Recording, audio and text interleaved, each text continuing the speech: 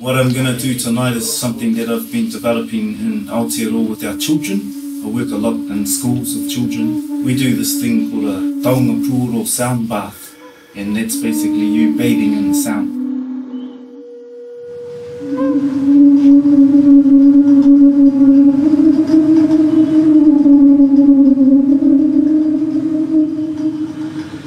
These musical instruments come from the time of our ancestors. There was a period where they were nearly missing because of various reasons, colonization and religion and things, but our people kept them secret until a safe time to bring them back out.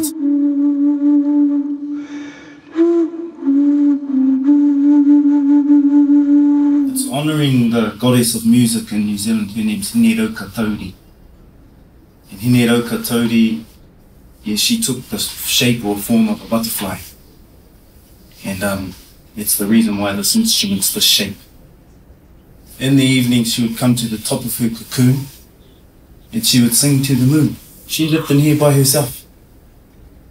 And this is what her song sounded like.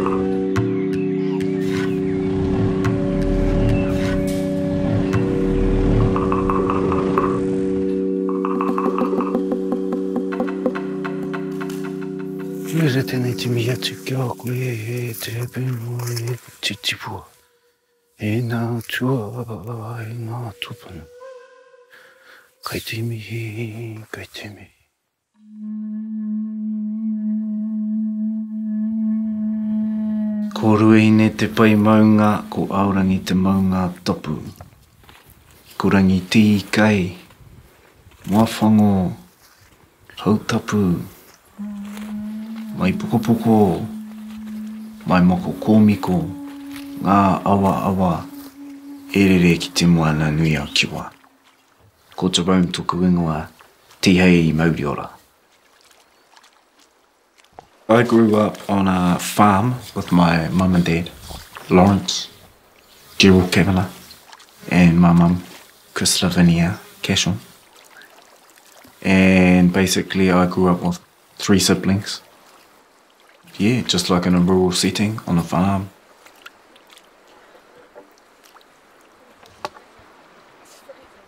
Did you see the koe when we came down? It's huge, just like a crane. Yeah. And then there's another little cave right next to it. Yeah. Yeah, they nest up there. wasn't really the classic farming sani, but I loved being in the nature and being in the, in the bush, in the ngahere, climbing trees, listening to the manu, and trying to sort of mimic the tui and the korimako. Not so much whistling or with any type of puoro, but just my voice. When I was 16, we went for a holiday up in Tūranga in Gisborne, and my auntie came outside one lunch and was like, hey, look at these. I just sort of knew what to do with it. Yeah, I knew how to hold it up to my mouth, and like, I was sort of one of those tamariki that pick it up and then boom, like a sound in it. And I remember the feeling of the wood, the tōtara vibrating on my hand, and that's actually what made me feel like, whoa, and of course the sound.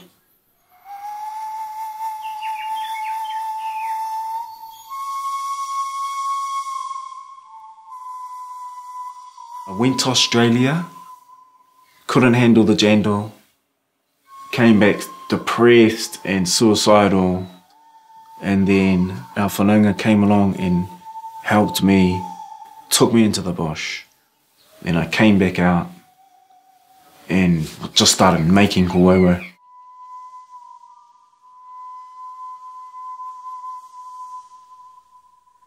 What sort of brought me out was this, this idea of being able to create these beautiful taonga that I was so attracted to.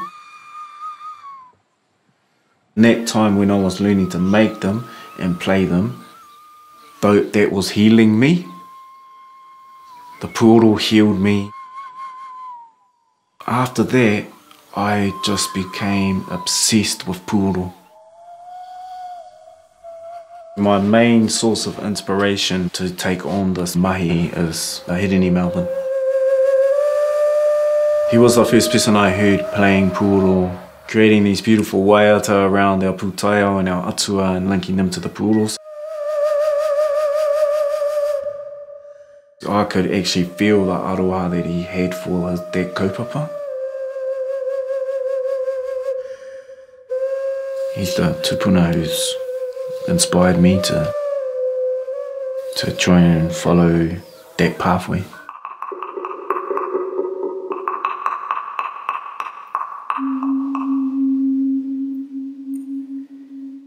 I collaborate with my partner Taryn, and we have done pretty much since we first came together.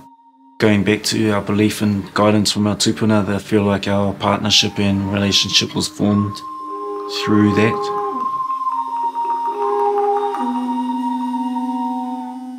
We're looking at, okay, here's my mokopuna down here, she's doing beautiful tāmoko, and we've got a mokopuna over here, he's doing puoro, let's put that back together. And yeah, and a lot of it's about reviving practices, those beautiful practices our tupuna had.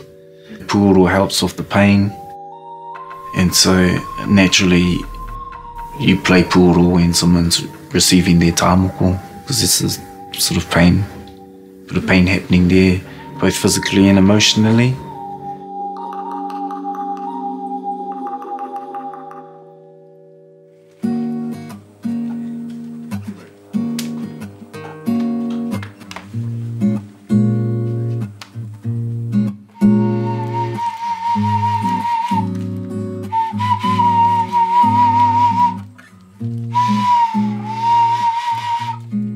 For me, it's really important that I present the puoro to the tamariki as much as possible. Hikahu. Put your hands in over where my hands are. That's it. The next generation, they can pick it up, and, that spirit of sharing our taonga continues.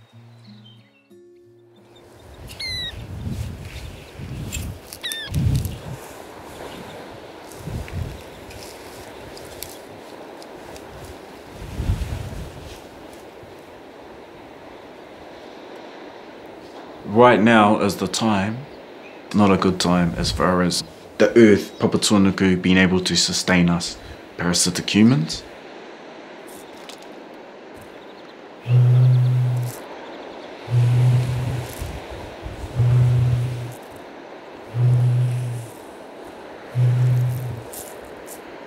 If you look at solution, you don't need to look far as like the Indigenous voice.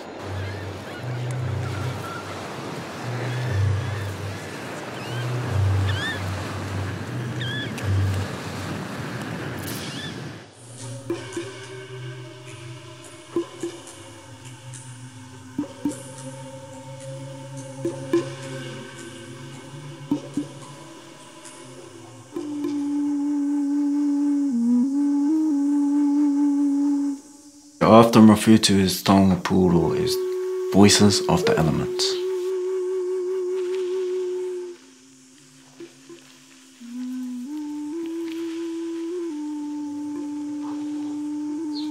Provide the ha, and then the oro, the puoro, you know, that sets off the oro, the vibration, singing out to the people. Reminds them you're connected to the tree. Or if you hear that pounamu one and you love that, remember you're connected to the pounamu.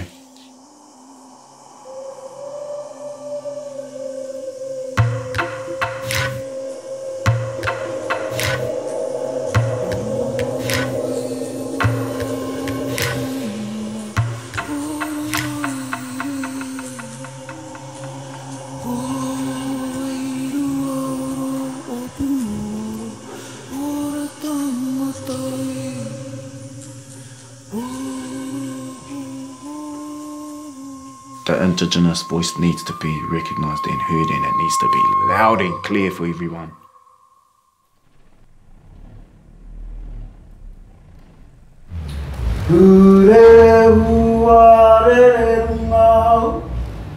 Papa ki pare rau re re runga ka piki runga rawai Papa ki pare rau re re runga